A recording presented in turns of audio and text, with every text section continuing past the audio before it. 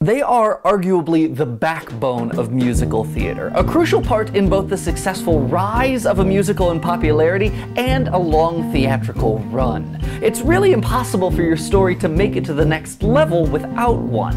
And yes, they may be filled with ups and downs and landings in the middle, but they are also often where the new story begins.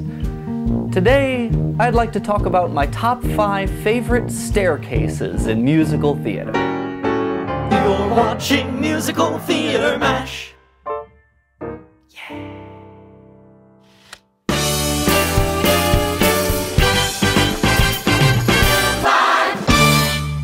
If we're being honest, 42nd Street is mostly a musical about feet and shoes. Mom and me, those dancing feet. On the avenue, I'm taking you to 42nd Street. And what do dancing feet need more than anything else? One gigantic staircase.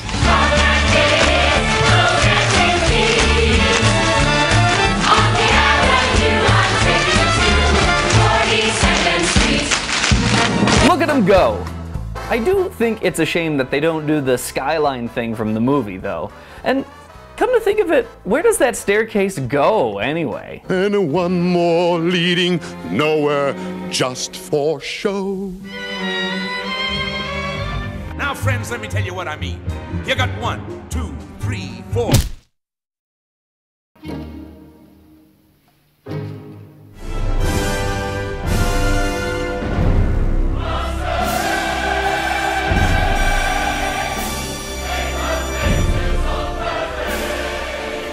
As much as it pains me to say it, Andrew Lloyd Webber writes some good staircases. And I mean, what better place to show off your ridiculous outfits and rip off voguing? And it's based on the actual grand staircase from the Palais Garnier. In Paris?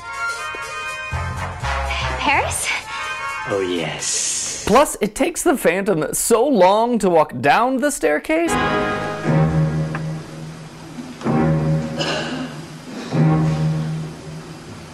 At the end, he just teleports back up to the top.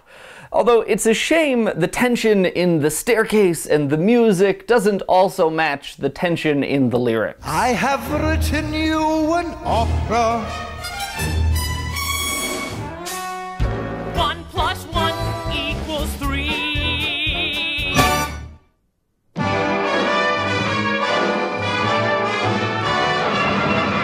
It's not often that the number of steps in a staircase are directly dictated by an orchestra, but, well, that's Jerry Herman for ya. Any set design that does not have exactly the number of steps as indicated by the beat and tempo in this instrumental introduction is doing it wrong. And fun fact, that means that Carol and set designer Oliver Smith had been doing it wrong for years.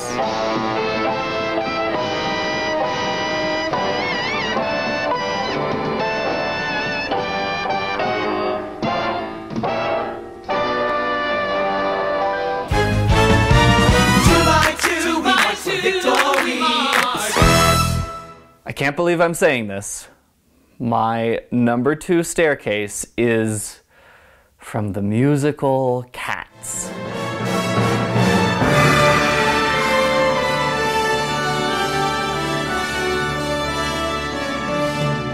I mean, what other staircase gets an entrance like that? And all that fog and the lights? Not to mention the late 90s special effects.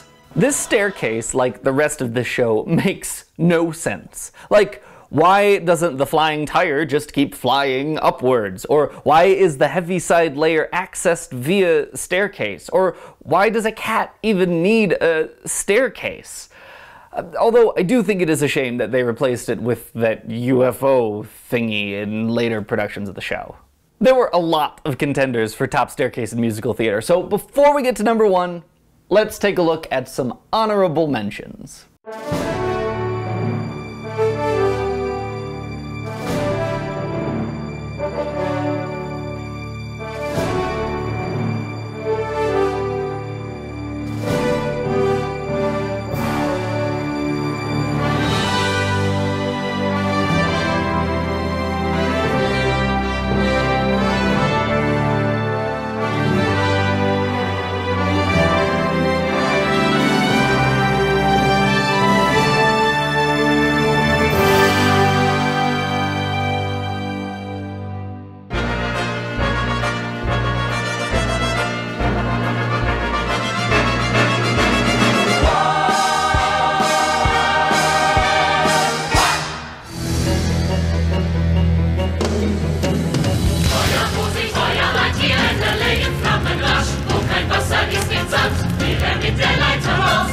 Rebecca, the musical that at this point is probably never going to make it to Broadway. Now, the musical is in German, and I don't speak German, but from my understanding, this is a musical about a demon staircase named Rebecca. Rebecca the Staircase is out to destroy everything and everyone that walks up or down it, and the only person that can keep her evil escalations at bay is the warm-hearted housekeeper, Mrs. Danvers. But when newcomer accidentally breaks Mrs. Danvers' protectionary staircase statue, the staircase's evil can no longer be controlled and it sets itself on fire!